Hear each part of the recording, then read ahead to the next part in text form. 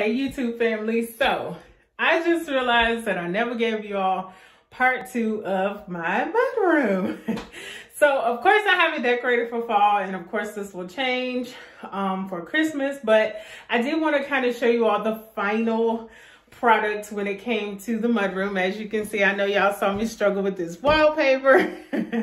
So I'm going to show you all a finished-ish version of the mudroom. It's decorated for fall. Christmas is coming, I know, so it will be redecorated. So I'll probably do a short video and show you all how I decorated for Christmas, but let's get started. All right, y'all, so here is the mudroom. So I know you all saw me struggle in my video to put this wallpaper up, but I finally did get it all put up. I was going to do some homemade boards. I had like polished and stained, but I found these cute peel and stick boards that were really inexpensive. So I decided to go that route just so I didn't have to put any holes in my wall.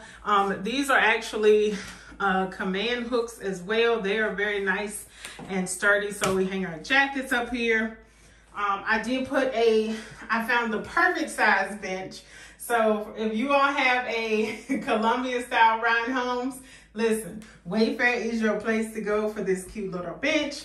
I want to say it was like maybe $100. It really was not that expensive at all, because listen, I ball out on a budget every single time, I promise you, every single time. So of course I had to add my little pillow, my pumpkins, and my bench, and the little blanket. I have made it very clear to my husband that this bench is for decoration. It is not for sitting.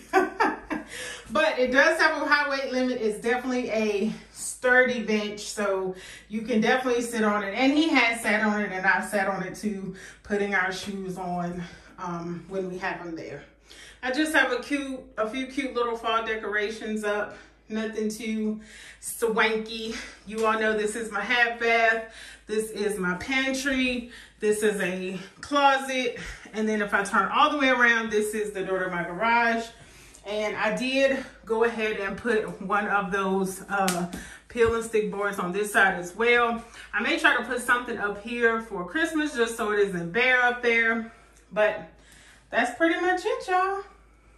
All right, so I hope you guys enjoyed that. I definitely had fun decorating it for fall. I'm sure I'll have just as much fun decorating it for Christmas. So thank you guys so much for watching part 2 of my mudroom transformation. If you like this video, please don't forget to like and subscribe to the channel.